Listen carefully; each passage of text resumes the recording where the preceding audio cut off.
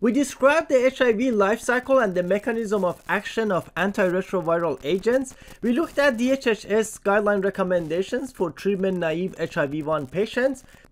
We ensured adherence to optimized ART in newly diagnosed HIV patients. Now, given an HIV patient, design an individualized monitoring plan. First, let's take a look at a few definitions. Viral suppression by definition is a HIV RNA level that is below the lower limit of detection of available assays. In clinical trial, usually this is considered a viral load less than 50 copies per ml. Virologic failure is any time where viral load is actually more than 200 copies per ml.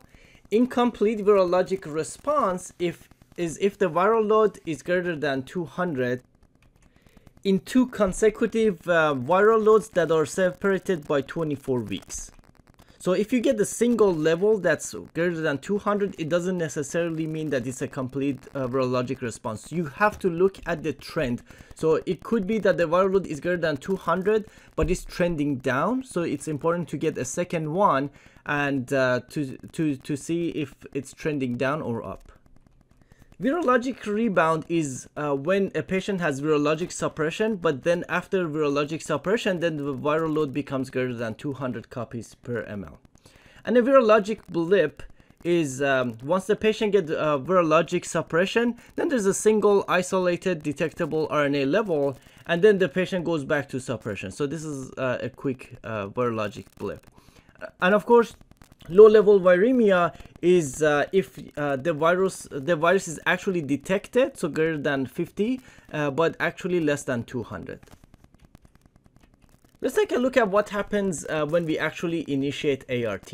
In an uninfected person who does not have HIV, a normal CD4 count is usually around 800 to 1200 cells per microliter or more. In HIV-infected patients, the CD4 count starts to drop. So for most patients, about 200 to 500. And of course, once CD4 count drops to less than 200, at that point, the patient has AIDS. Alternatively, if the percentage of lymphocytes that CD4 is 14% or less, that also constitutes AIDS. Now, once we initiate ART in the first month, so within 30 days, you should suspect a 2-log drop in viral load. So, for example, if, and of course, every log is you basically drop a 0. So if the viral load is 100,000, a 2-log drop would be you just take out 2 zeros out, so it would be 1,000. So you would expect the patient to go from 100,000 to 1,000 within the first month.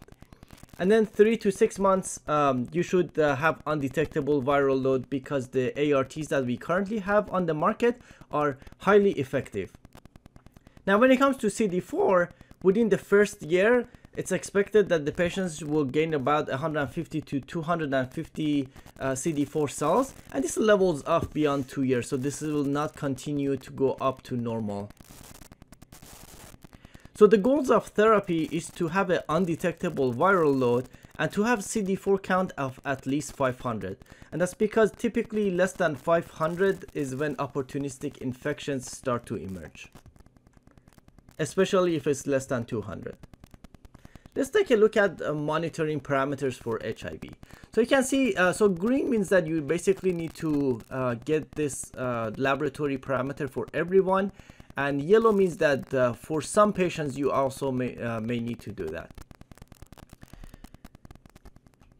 So at baseline, before we actually start ART, we need to check a viral load, CD4 count. We also need to check HIV resistance to make sure the regimens that we choose initially are actually working, because there's a possibility that the patient can get a resistant strain from somebody else.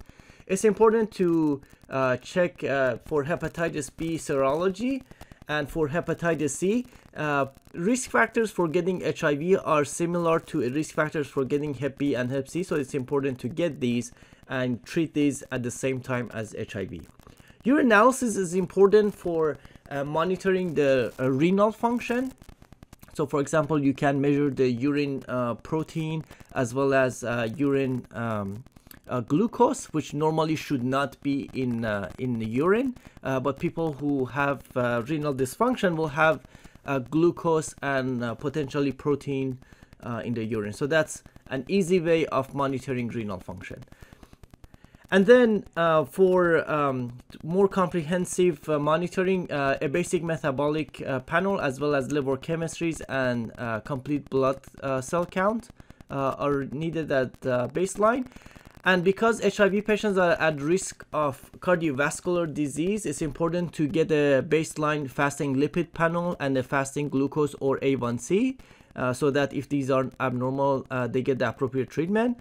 And if you are to use abacavir, you need to get the HLA-B5701. If you are not using abacavir, this is unneeded. And tropism test is only needed if the patient is to be started on Maraviroc. So if the Maraviroc is not needed, this test is unnecessary.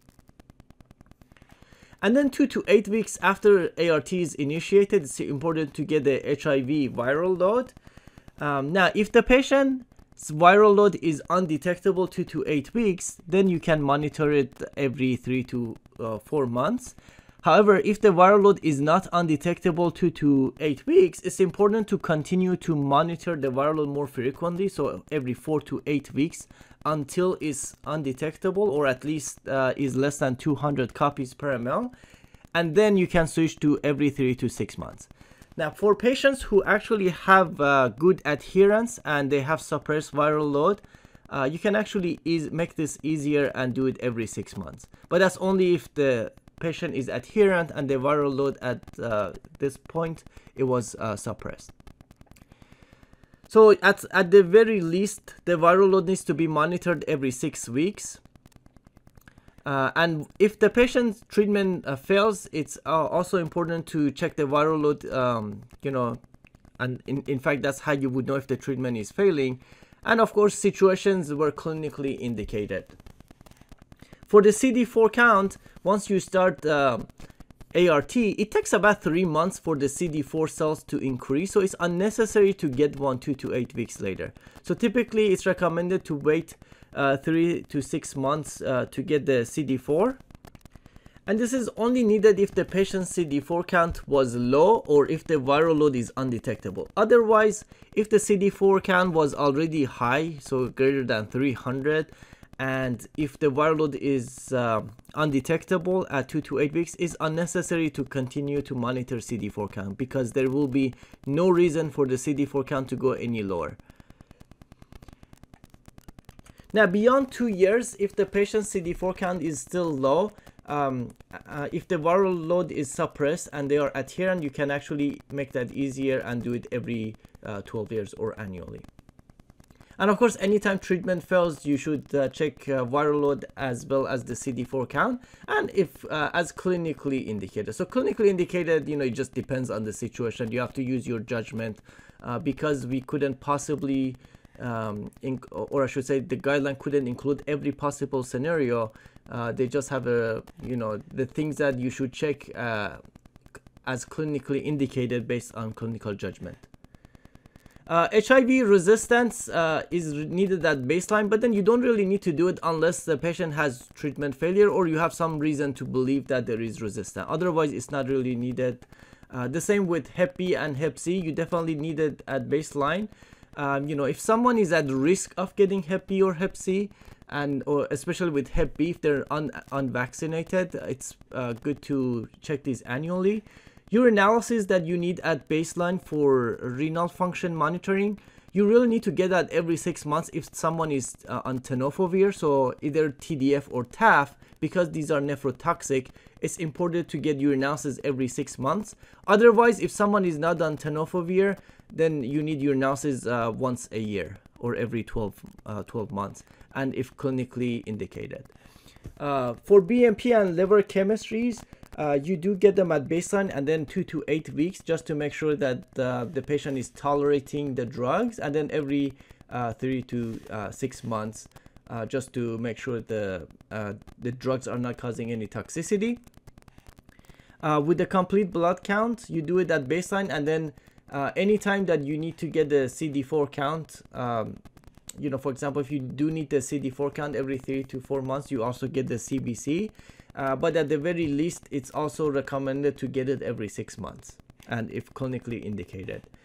For the fasting lipid panel and glucose and A1C, you only need it annually, so at baseline, and then every 12 months, unless it's if they were abnormal at baseline. So if someone's lipid panels was abnormal, you should do it twice a year. And the same with A1C. If A1C was abnormal or glucose, you should do it every 3 months. HLA-B57, you really don't need to repeat it once you get it at baseline. And that's only if you need abacavir. So if abacavir is not in the picture, you never need the HLA-B5701. Tropisome, you only need it if someone is on Maraviroc. If the Maraviroc is not in the picture, you never need it. So if you are to use Maraviroc, you need it at baseline. And then if the patient has treatment failure, you need to recheck tropisome, and if clinically needed. You can use Maraviroc if the tropisome test shows CCR5, not CXCR4.